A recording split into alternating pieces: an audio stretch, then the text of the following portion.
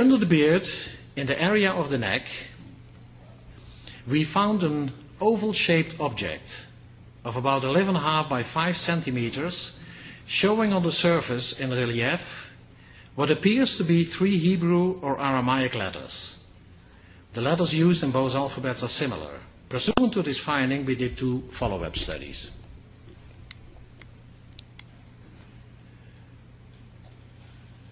You can see under the beard, in a hologram, 1, 2, 3 shapes. Here you can see them again with the shape of something, 1, 2, 3. And on this photograph, it is pretty clear, 1, 2, 3, with here the shape of an object.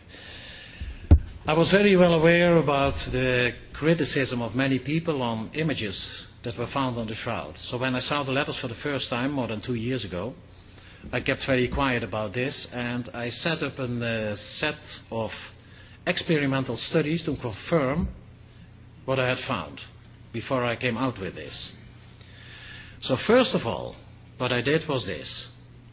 We researched photographs of the 3D studies that were done by Dr. Jackson Jumper, Professor Tamborelli, Professor Nello Balosino, Aldo Guareschi with his photorelief technique. They all contained the vertical relief properties observed in the hologram, confirming the presence of an object under the beard. Here you can see the work that was done by Aldo Guareschi with the photorelief technique.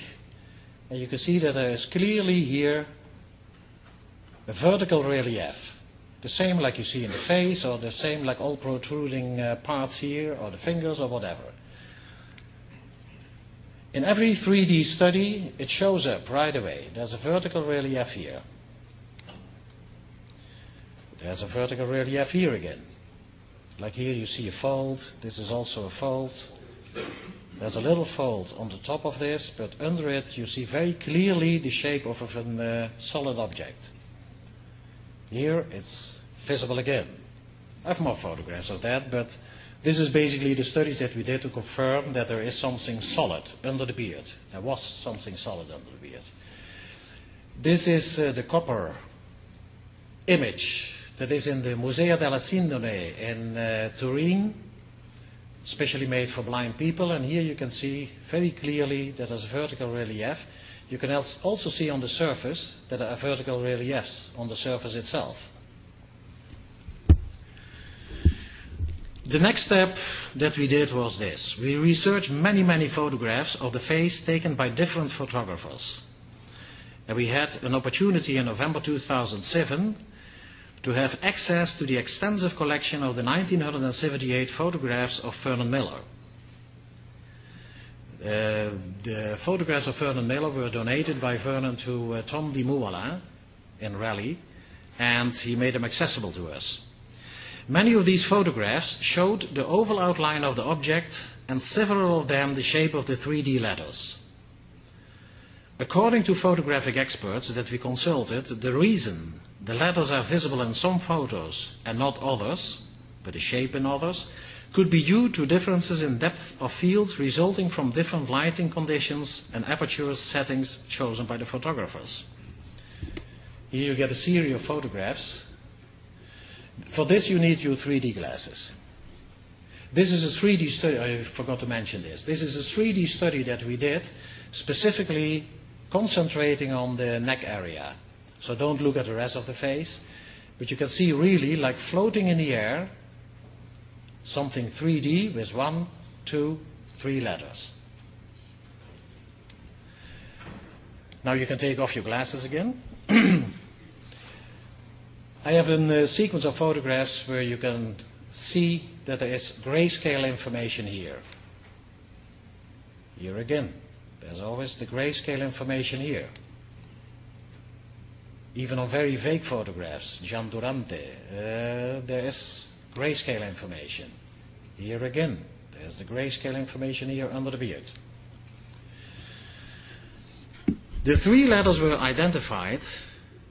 What I did was I made, being a sculptor of course, I made an example of what maybe what is. And looking at the 3D studies, you can see that there's something in relief on top. So the letters are seemingly in relief like this. The three letters were identified, reading from right to left, as one does in Hebrew or Aramaic, as Ayin, Aleph, and Nun. Now, calligraphy used to be my hobby. And as the letters of these alphabets are written in calligraphic form, in the past I used them many times to exercise my calligraphic skills. So I was very familiar with the shape of the letters. That's why I recognize these letters, because normally if you don't know the alphabet you wouldn't even recognize it. However, I do not read Hebrew or Aramaic, so in October of last year, being in Jerusalem, I consulted experts in Old Hebrew and Aramaic. They showed me the two most consulted Hebrew and Aramaic dictionaries, a comprehensive etymological dictionary of the Hebrew language for readers of English by Ernest Klein, and a dictionary of the Targum, the Talmud Babli, and Yerushalmi, and the Midrashic literature by Marcus Yastrov. And there it says, in Hebrew, small cattle, sheep. In the other one, small cattle, sheep or goats. In Aramaic, this word is pronounced as an and means the lamb. An example of that is, for example, in the translation from Hebrew to Aramaic of Psalm 119, verse 176. Ibn Ezra, famous translator, translate this word as an, meaning the lamb. This is research being done by Bishop Jacob Barclay. So the Aramaic word Ayin Aleph Nun means the lamb.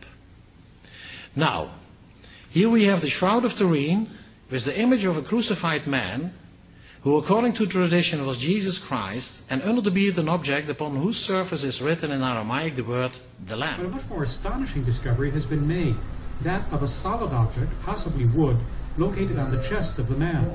Written on the object is the Hebrew word for lamb.